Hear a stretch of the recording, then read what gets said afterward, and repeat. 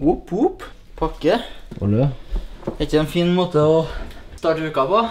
Jo. Jeg har ikke peiling på hva det er for noe. Richmond and Fins, hva er nå det? Men det er bare å kanskje åpne og se da. Hva for noe spennende som er oppi her. Her kommer en oppdatering av våre nye skal. Håper du kommer gilda di. Vil du prøve noen av våre andre skal, eller behøver en annen modell, maila oss. Her snakker vi iPhone-deksel, ja. Det var dritkul da. De har fått med seg at det var iPhone X også, så... Søren at det ikke var iPhone 7 Kjedelig at det er bare én i familien som har iPhone X da. Så det er jo deilig. Da må vi bare si tusen takk. Nå er vi i gang med uka, mandag. Vloggen skal ut. Ola og Sondre har suttet, ja, Gud vet hvor mange timer de har suttet, så det er imponerende det de har holdt på med. Så jeg håper dere liker den forrige ukes vlogg. Det jeg tror jeg og håper dere gjør, og det håper i hvert fall Ola og Sondre også. Nå tror jeg vi bare fortsetter uka. Vi vet at vi skal på skirenn, så før det så tror jeg vi bare tar og skal spise og trene et par dager først, og så er vi i gang med skirenn og fullkjør. Men kan hende at jeg skal hente meg en ny bil i morgen. Jeg er litt usikker, men det kan hende. Kanskje. Kanskje. Hvem vet? Det hadde vært kult da. Det hadde vært kult. Ja. Fortsetter uka. Vi fortsetter uka, vi. Fått liten bil. Yaris. Liten Yaris. Så eksosanlegg da. Men jeg tror dere skal bli overrasket når vi får startet opp den bilen her da.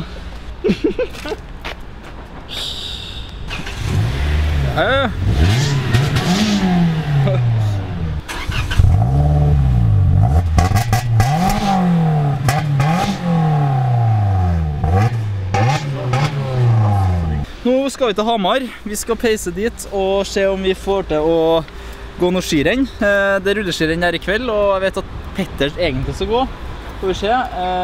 Og Martin tror jeg også skal gå, så det kommer til å bli hard konkurranse, og det gleder jeg meg til. Så nå tror jeg vi bare setter tute og kjøre i Yarisen vår, og så skal vi begynne å komme oss til Hamar ganske kjapt her. Men det er litt annet vær her i Oslo enn i Trondheim. I dag er det varmt. Det er for varmt med jakke i hvert fall, så kjører jeg da, som er gammel nok. Du kan få kjøre, så skal jeg ta og sette meg bak og filme B-roll-materialet, så det var smartigst. Så nå tror jeg vi tuter og kjører til Hamar.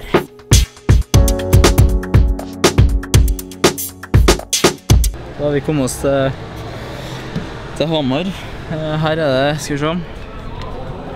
Det er mye folk når det skjer, så nå skal vi, det er straks løperpresentasjon, så vi får litt hjelp av filming av en kompis av broderen, så det blir nice. Men nå så tror jeg vi bare skal kjappe oss og starte med løperpresentasjonen, og så ses vi forhåpentligvis rett før jeg starter. Det må vi få til, så vi er i hvert fall i gang med Hamarsprinten, og det er jæklig mye folk, så det blir show. Ja, er du klar? Da er jeg snart klar for short. Jeg er glad ikke å gå med pulsbelte. Det er bra hvorfor det ikke er noen pulsbelte her nå, så slipper vi å vise hvor høyt det. Jeg har fått varmet opp litt, så jeg er egentlig fornøyd med. Jeg trodde det kanskje kom til å bli kaldstart, så det her lover jo bra. Jeg er veldig spent på heatet mitt, så jeg har ikke peiling på hvem jeg går mot, så jeg tenker jeg blir bare spennende å se. Men vi får gjøre det beste ut av det, og så er jeg veldig fornøyd med at vi har fikset han Johannes, har veldig fint navn på nå forresten, som skal hjelpe oss å filme litt B-roll-materiale til Ola. Da blir han fornøyd, så han setter vi Johannes, en takk til, og så setter vi, så vi går på Instaen hans, står i description under, så det er bare å sjekke den ut. Jeg tipper han er flink når Ola har hairet han inn, så vi er fornøyd.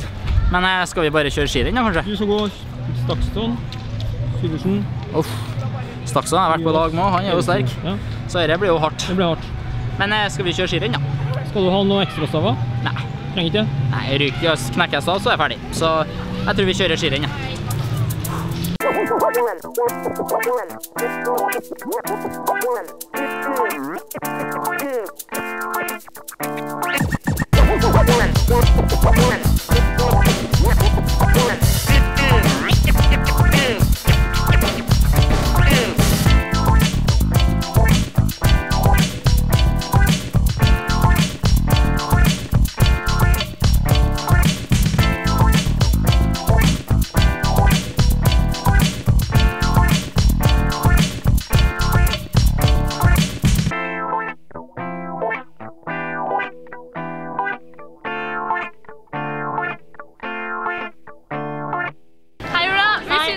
skikkelig bra jobb med å redigere vloggene til Johannes. Du veldig flink, og du legger ned mye arbeid. Vi digger både deg, vloggene til Johannes og Johannes. Så keep up the good work. Og håper på å komme på vloggen. Ja, og vi håper på å komme på vloggen.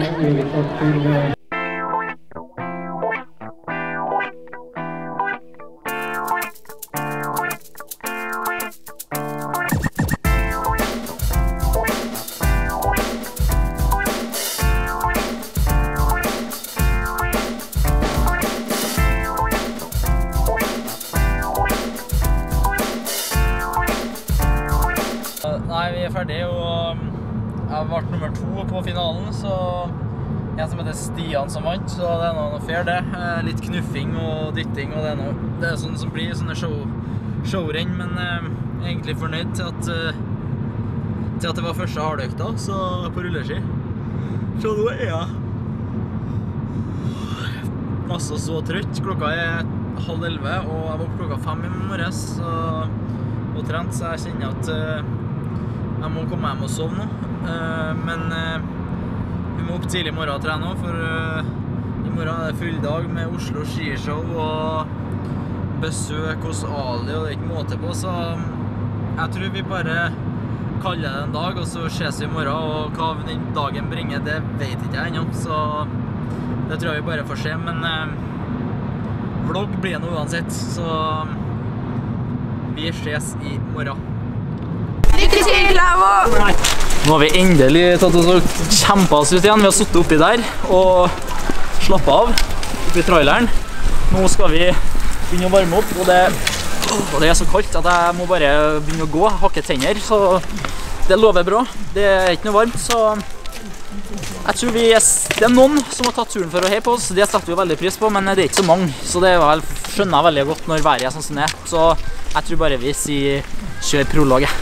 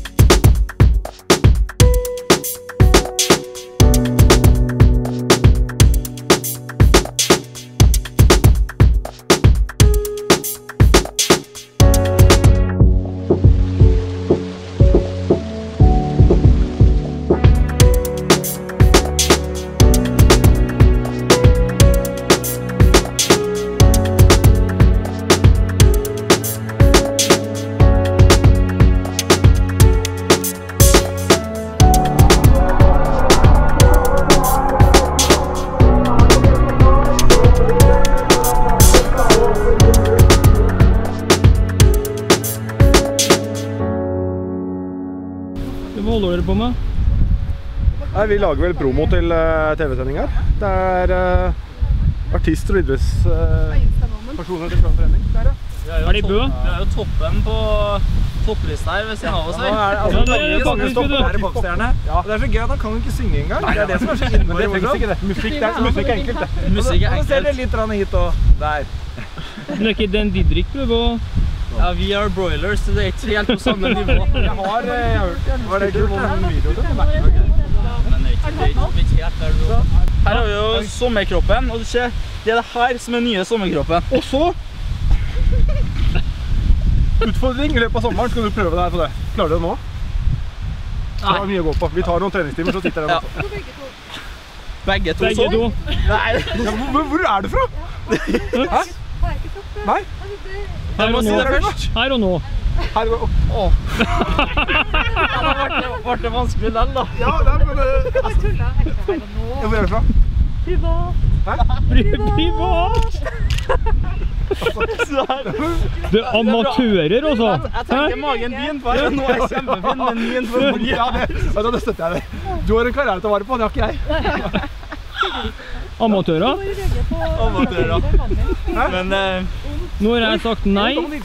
ja, det er jo oppgaven din å passe på sånne ting, så jeg blir bare revet med her, og når jeg har med meg største tullballen av alle, så er det klart at det er lett å bli revet med, men sånn er livet.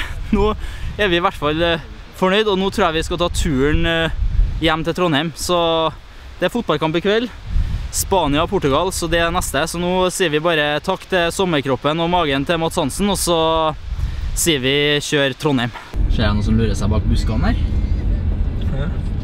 Ser jeg noe som lurer seg bak buskene her? Ja, det gjør du, ja. Nei!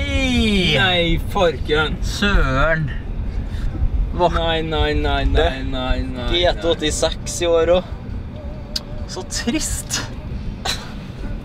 Det var trist, altså. Nå har vi kommet hjem, og så kommer jeg hjem til at jeg kommer hjem til den her nå. Nå kommer mamma som overrasker.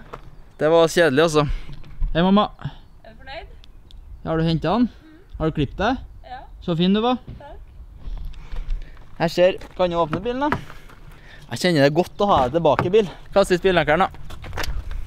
Det er deilig å ha godbiler tilbake akkurat der den hører hjem. Skal vi se om det er noe trøkk igjen fortsatt da. Ja da, litt rann jeg.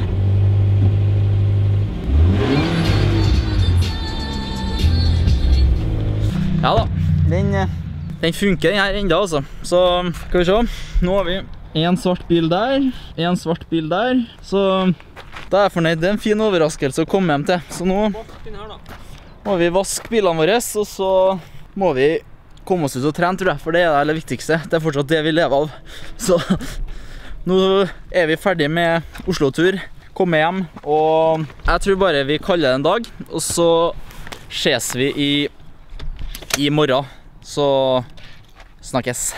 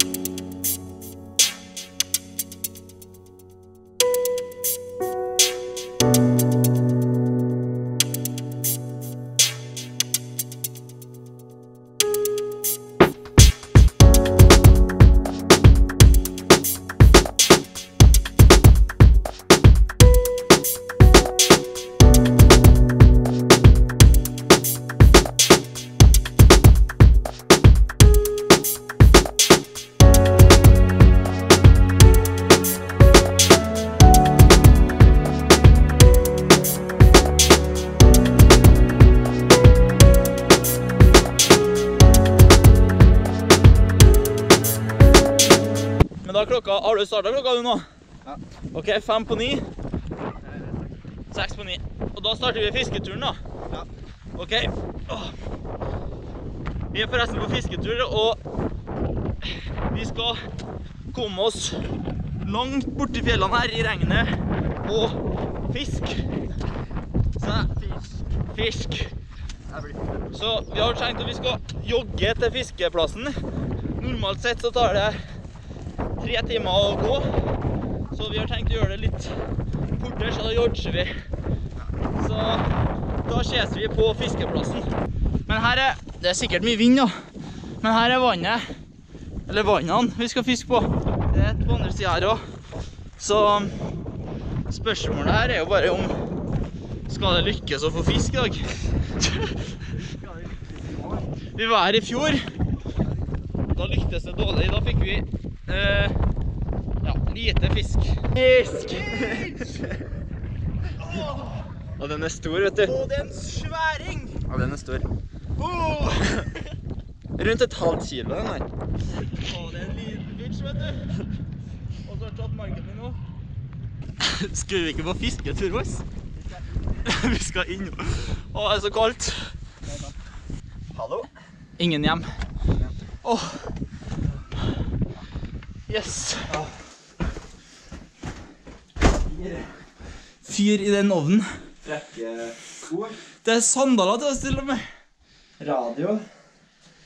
Ja, det er egentlig ikke så mye mer å by på. Skal vi ta en liten powernap? En liten 20 minutter.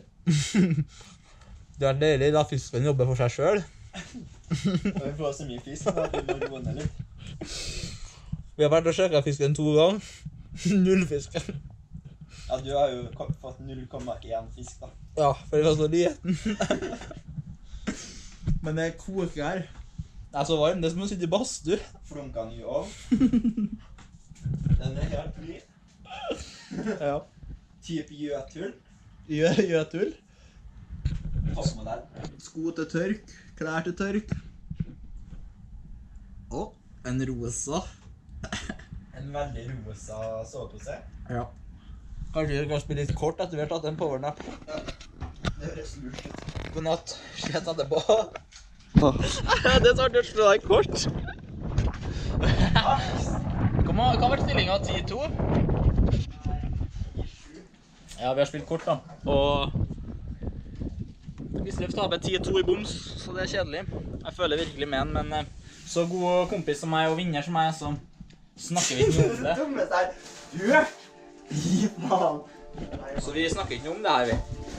Nei, vi snakker ikke om det. Shades all. Let's fish.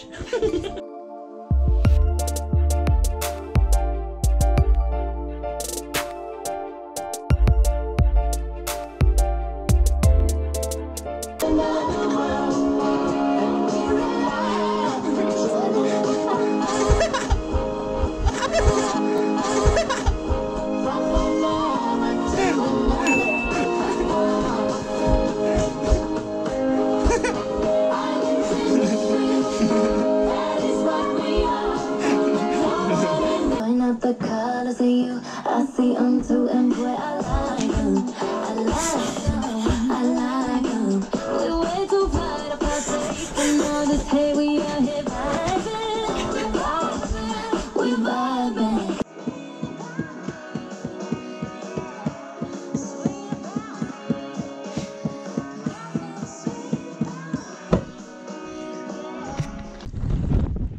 Fisk 2 da på Johannes. Men den er litt liten, så vi må slippe den ut, så jeg må kjappe meg slippe den ut. Åh, det var en hel dag det på, rett og slett på tur. Så vi hadde håpet å skulle få fisk, men nei, fisk skulle vi ikke få. Vi har fått 3 sånne bittesmå peter som ikke liksom, du ser dem ut engang. Så det er jo artig, ja. Men nå er jeg bare skuffet, altså. Jeg som liksom tenkte at når vi skulle på fisketur, så fikk vi fisk, men det gjorde ikke. Fiskeguttene var mot oss i dag, og det sug. Så nå skal vi egentlig bare, nå må vi bare komme oss hjem, tror jeg, og vi